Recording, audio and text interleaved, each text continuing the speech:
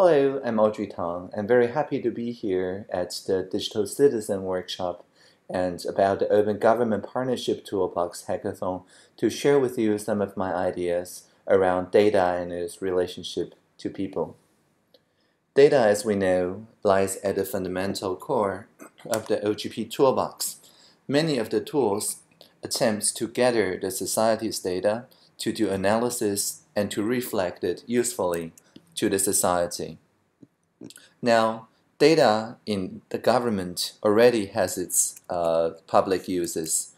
The public uses, for example, takes the medicine and healthcare data and try to work on precision medicine and the other healthcare uses of it.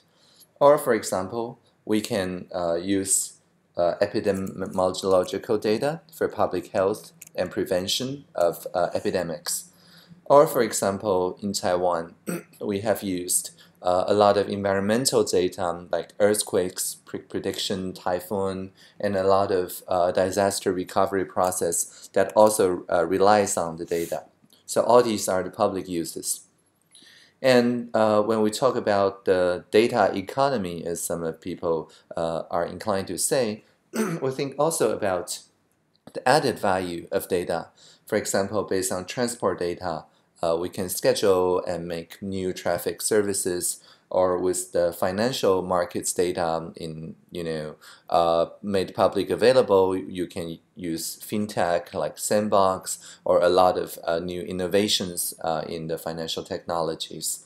Or even micro weather, the same environmental data allows one to predict with a higher accuracy what kind of weather, whether it will rain tomorrow, and schedule your events and logistics and supplies accordingly. And all these are the use of data already in the private sector. However, in addition to the public sector and the private sector's use of data, there's also data's social value. And by social value, I mean based on the transparent record and the evidence-based data during the government's policymaking, the civil society can add the value of the factual data and to coordinate on the ideas around people's feelings. So if the people manage to have the feelings around the same set of facts, these feelings can gather and can amplify.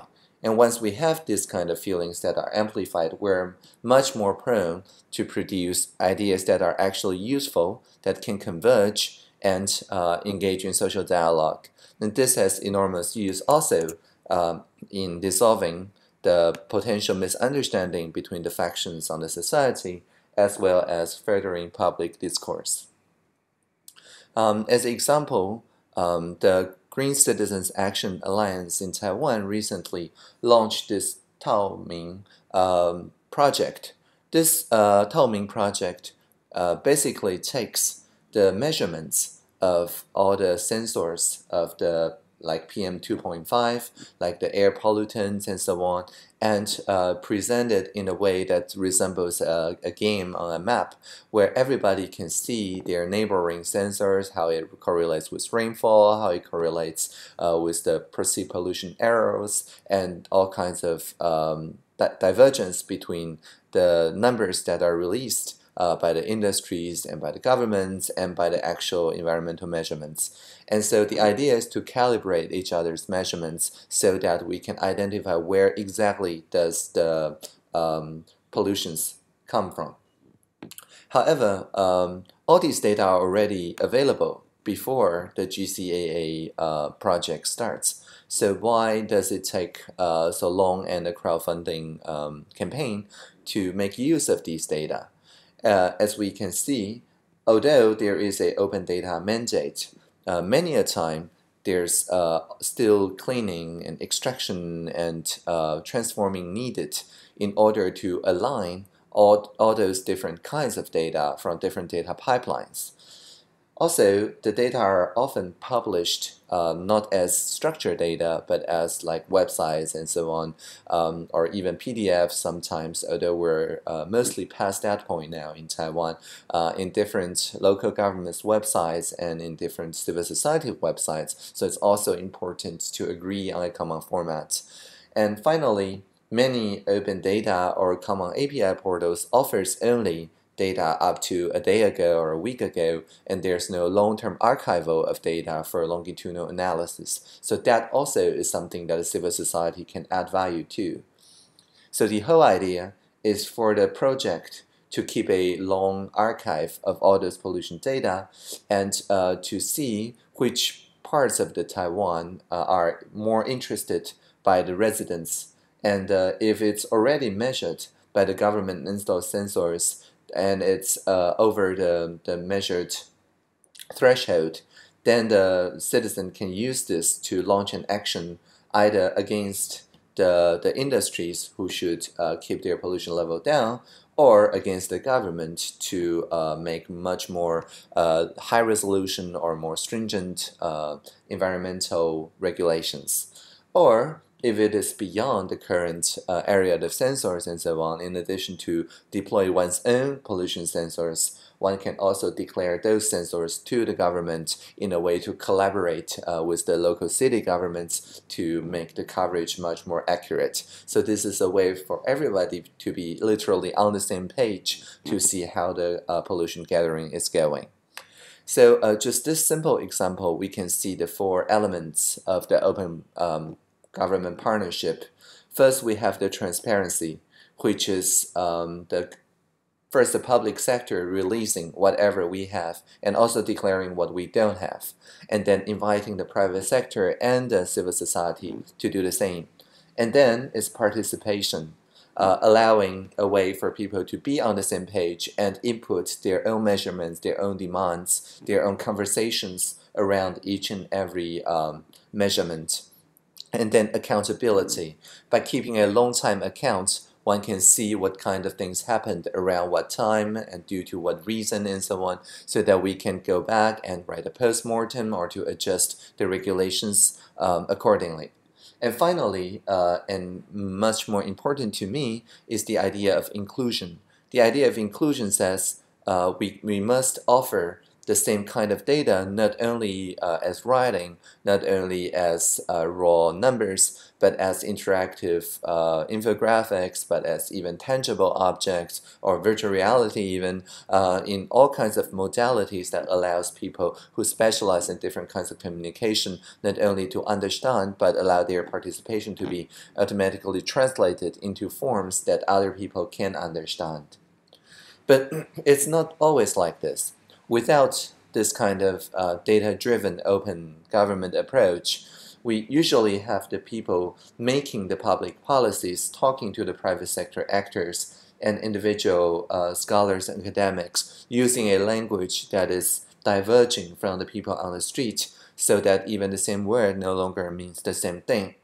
And so what we are doing now is taking data, but not just data, but the conversation around data as what we call a social object. And by social object, we mean everybody can talk around it, to add to it, to share even more nearby objects around it, such that people associate one row of data not just as some abstract meaning, but as something that they can talk around, just like a discussion thread, just like today's weather, it is a way to have conversation with people. And by keeping a longitudinal archive with not only the data, but decision made around the data, we can show with just one QR code a what we call a accountability trail of every regulation that I helped to make. So for example, about the electronic sport regulation, we keep this in a folder called esport.pts.tw that updates with all kinds of aspects of this regulation, and down to the original public hearings transcript and how those items from the transcript carries over to the internal dialogue and then to the multi-stakeholder dialogue and so on, so that people can, with maybe 5 minutes or 10 minutes, to have an entire trail of how exactly this regulation is being made. So this point is like a thread between all kinds of public records, all kinds of meeting records, all kinds of transcript, so that it gives the context of why having this meeting matters and how it connects to the previous and to the other meetings. Now, of course, the audit trail itself must also be a social object, which is why we're working on this open government platform that in addition to e-petitions and e-consultations, we're now also providing e-accounts of all the regulations for the public comment agenda. So in addition to regulations, in addition to petitions, this month we will publish thousands of ongoing and even more completed projects from each and every ministries according to the open spending and open procurement principles, so that people can see what exactly each government ministry is using taxpayers' money and what kind of data is being produced by these kind of projects, and then where does the government, the private sector, and the civil society's relationship in each of those projects. So basically, it's an idea that this is the default, not the exception. All the important projects that's using taxpayer money must publish how the stakeholders relate in these kind of platform. But even just publishing, the completion rate and the rate of spending of the budget and the individual projects and the research and procurement in a way that allows this context being presented is not enough. We still need the civil society and the private sector to join the discussion by publishing their thoughts, their data, their evidences, and letting us know where did we forget to do, or where did we already do but we didn't do it good enough. So all this is just a systematic way to ensure that whatever your interest is, whatever your political concern is, you can always find the related governmental projects and start participation, because I believe firmly that only by trusting the collective intelligence of the private sector and the civil society can the public sector regain its balance of trust between the government and the other two sectors. So that's my sharing today, and I wish you a very successful event. Thank you for listening.